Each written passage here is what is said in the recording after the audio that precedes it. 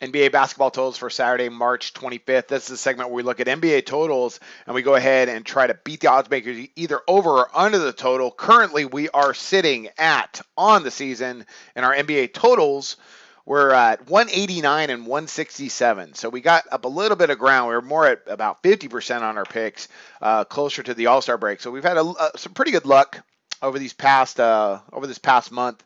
And it's great because, you catch these picks on our NBA Live segment. That's usually where we do this, and that's Sunday through Thursday at 5 o'clock Eastern. You got to tune in and check that out. As I always mention, make some time to come in, and I always try to get back to pretty much anybody that comments in that segment. So come on in and check that out.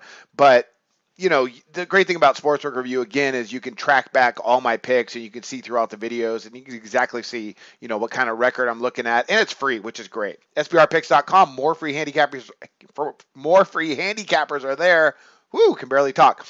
Sportsbook Review, our main webpage. We got all the sports books there. Today we get our line from a U-Wager on this Toronto-Dallas game. It's at 195. And also don't forget our Facebook page and YouTube channel and all that good stuff. All right, so let's go ahead. Let's break this game down. We got Toronto-Dallas. Again, the line I'm getting is from our what the sportsbook I'm going to use today is U-Wager. Sportsbook we're using for this week, really focusing on their lines. And right now it's at 195. I'm going under this total. Now, they just met just a week or two back. Not quite 2 weeks ago in Toronto. And the Raptors hammered them 178. I kind of like Dallas to win this game too, straight up. In that game, Dallas, although they didn't shoot the ball particularly well, and they didn't shoot the ball particularly well from three, I still like for this game to stay under that 195. Dallas will shoot better.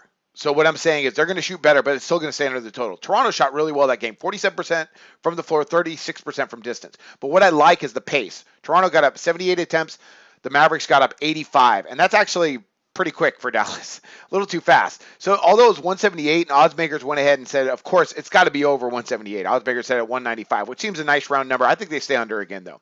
Toronto, really good job defensively against Miami, but I thought Miami kind of had an off shooting night, but you got to give a little bit of credit to Toronto to, making things a little bit difficult on Miami, and that Miami team is playing really well. So nice job by them. I think they bring that mindset into Dallas tonight, and I think Dallas is going to step things up defensively as well. So I like under this 195. When we look at these teams statistically, now that the game is in Dallas and not in Toronto, I look for this pace to be really slow. The Mavericks rank fourth in the league in opponent field goals made per game. They're first in opponent field goals attempted per game, allowing opponents to get up just 78.5 attempts per game. Now Toronto, unlike last year, much slower tempo,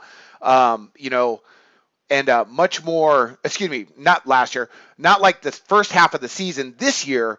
They've slowed things down just a little bit. They were really picking up the pace prior to the All-Star break, but since then they've focused a lot more on defense. Right now they're averaging just 84.6 attempts per game. They're 20th in the league. They were much, much quicker the first half of the season, but now that Lowry's out, it seems like they've circled the wagons just a little bit.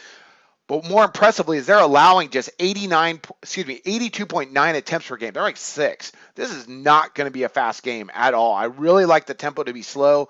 Dallas, good defensive numbers as far as the points they allowed. Statistically, not that great. Toronto, pretty good across the board. I think it stays under that 195.